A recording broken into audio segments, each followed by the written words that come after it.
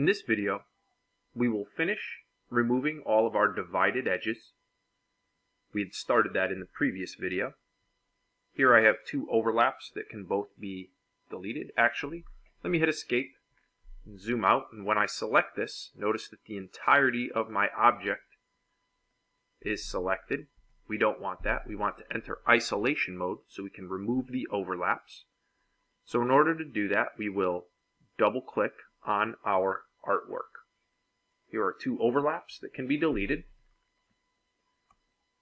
It looks as if most of our overlaps at this time have been successfully deleted. Around our hands, the body, the little fur bits, areas around this hand, the teeth, and then all the geometry up in the head. Alright, what I will do next is hit escape to make sure we are out of isolation mode, and I'm going to change my fill to a bright color that will stand out. I will create a rectangle that I put over the top of all of my artwork on my layer that says outline, where I'm creating Taz. This is not on my reference picture layer. With my green rectangle selected, I will arrange it and send it to the back so that it is behind my geometry. I'm going to hit Control A to highlight everything. Another method of doing this is to draw a box around your geometry. And in my Pathfinder menu, I don't want to divide. Instead, I would like to merge. At this time, I would like to enter isolation mode for this artwork that's been merged together. So we'll double click on the green color. We're now in isolation mode. I'm going to select the outer green color and hit delete. As long as we have overlapped all of our lines cleanly, this is what should happen. This little bit of color is incorrect, so we will delete that. That's a hole in his fingers. The nose should be black, so with the green color selected, I'm going to change it to black. This inner bit should be white. I'm going to double click to enter isolation mode again and click this and change it to white.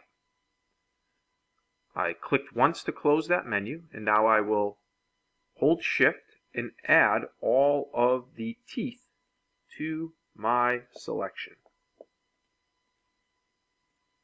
With all of the teeth selected, I'll change that color to white. Click once to close the fill menu. I'll select his belly, change it to this light tan. I'll select this outer part of his body and change that to this dark brown. I'll select this part of the skin, this part of the skin, the tail, and the other arm. With all of these green sections that are supposed to be fur, I'll hit I for the eyedropper and fill those. I'll select the top portion of the head, I for the eyedropper, and fill that. This ear as well. Oops, that was filled incorrectly. I will hold Shift to add this other ear, and we will change this to that color of the body. We're just recoloring our object from that filled object that we initially had chosen, which was our green color. One last little section of hand to fill. And that looks good.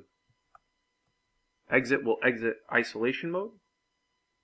We can add a new layer. Choose maybe a gradient to put behind our character and go from the top corner to the opposite corner. Bring that below. And maybe change our gradient to a radial gradient. I'll hit the letter G, and that will bring up my gradient tool. Maybe I can just adjust what that gradient looks like. I expect a information panel to be included as well, but we've removed all the green color. All of our overlaps are clean.